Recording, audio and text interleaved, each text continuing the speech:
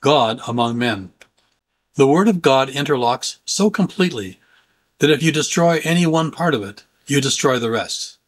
That is why I have no place in my heart or in my head for a liberal, because the liberal insists on believing what he wants to believe, even rejecting what does not suit him. The result is that he has destroyed everything because each thing depends upon everything else. If you attempt to pull out this great, simple truth, God is God, and that he had no beginning, and that he created all things that are in heaven and that are in earth, visible and invisible, whether they be thrones or dominions or principalities or powers, all things were created by him and for him. You unravel the sleeve of Christianity until you have nothing left but a memory. It is essential to accept this truth.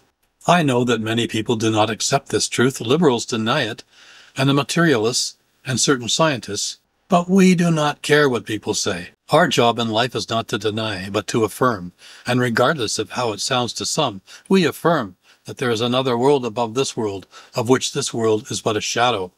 And in that other world, there is a throne, and on that throne, there is a God, ruling his universe. There is such a thing as a Christian knowing God and meeting God for himself. We can press our way into the sanctuary of the Holy of Holies, and with our hearts, we can meet, know, feel, sense, and experience God in a manner more wonderful than any man or woman can experience any human thing or human being. That is what is taught here, and this is basic to Christianity. If Christianity is reduced to doctrine that can be explained with no intuitive knowledge, no direct knowledge of the heart of God, then where is the wonder of it?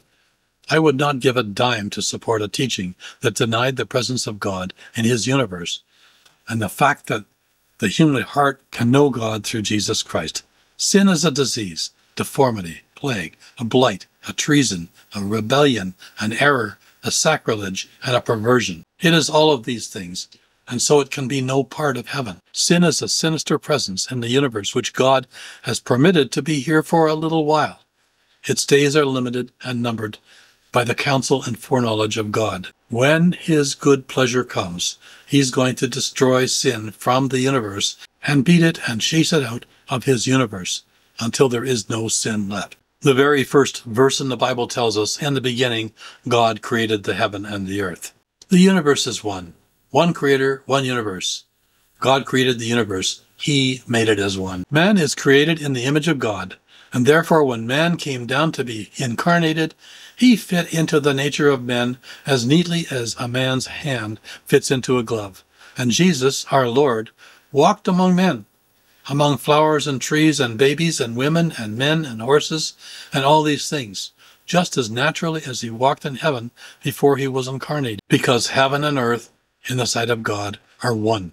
Therefore we give God the glory, and you stop worrying about yourself, because God made the flowers and God will take care of you. I pray and hope that Christians might get away from the notion that earth is under a shadow far away in some deep subterranean cave of God's universe, and that somewhere far away, shining in celestial splendor, there is a city, but there is no connection between the two. The devil would like us to believe that, but I do not believe it for a second. The Christian who is inwardly alive and has the life of God in him will find himself at home among men and at home in heaven, because he belongs in both, just as Jesus did. When Jesus Christ walked on the earth, he was in the bosom of his Father, and there was no contradiction between these two statements. The Christian is walking on the earth, but he is in the bosom of God nevertheless. He is in the kingdom of God. Paul said, "You are in God, and God is in you." The Bible and nature bear the same signature on them, so that we can conclude that whoever made one made the other.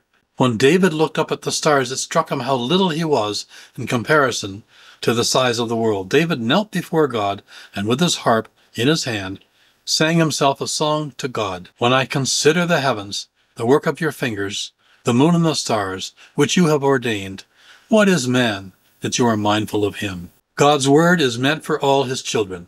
This continent was conquered and settled by people who had never been through more than grade school. A McGuffey reader was about all the education they had. But they could read, and they did have Bible translations given to them by men who were scholars. And so they lived on those good translations and never even knew there was anything else. They were walking far off the sidewalk. living with God all the time. They looked out on God's truth and saw it as a child sees flowers. They looked at God's truth and saw it as David saw the stars and as Isaiah saw the mountains, direct, unmediated, unsophisticated, and unspoiled. All yearly blood sacrifice for sin was fulfilled when our Lord gave up the ghost and said, "It is finished," and died on a cross. And what is taught here is that Jesus Christ washed the heavens so that there is nothing between man and God now, if man will believe it. By the blood of the Lamb, God washed the heavens so that there is a friendly heaven arching above us now. The blood of the Lamb has washed away the evil that kept us from God. Now whoever will come may come, regardless of how dark his stains are or how far off he may be from God. Any prodigal is the same distance from God as any other prodigal. We hear of rapists and murderers and all the rest, yet that rapist who rapes and kills in the park in the dark of the night is no further off from God than the proud businessman surrounded by his adoring family who reads Shakespeare and listens to Beethoven. All are sinners, and all have come short of the glory of God. We are all without hope and without God in the world. Yet there is hope in God if we will believe. The scriptures tell us there is a way opened through the sacrifice of Jesus Christ.